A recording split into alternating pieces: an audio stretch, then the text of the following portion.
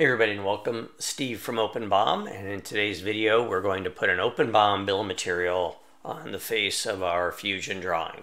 I've got a design here of an Arduino already in Fusion, and I have built a bill of material with OpenBOM using the bill of material commands here.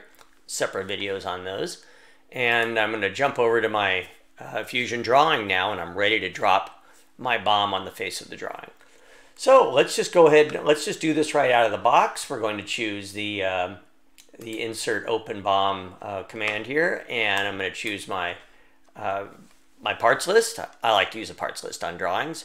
I'm going to locate it right up there in the left. And wow, okay, so I got my bill of material on the face of the drawing.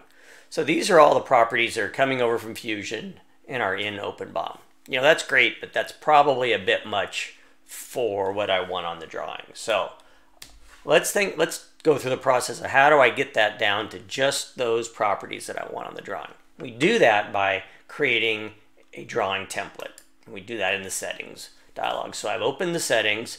I can see my drawing template right now is set to default, but I'd like to go ahead and create a new drawing template.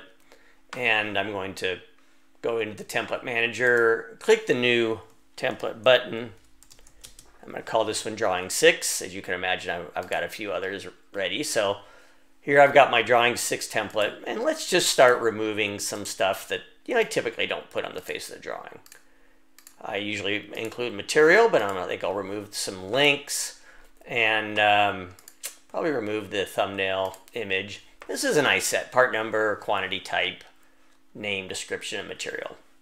Okay, let's save that. That's going to be saved as Drawing Template 6, and for our drawing template, let's specify Drawing 6. All right, so we've told OpenBOM what we want, what columns, what properties we want now in our drawing BOM.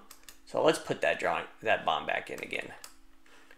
We're going to pick that list, choose that location up there. Okay, this looks better. I've got just the columns that I specified in the template, and you can see now how easy it is to manipulate that template, delete the inserted BOM, and just reinsert it. So that was inserting an OpenBOM on the face of a drawing.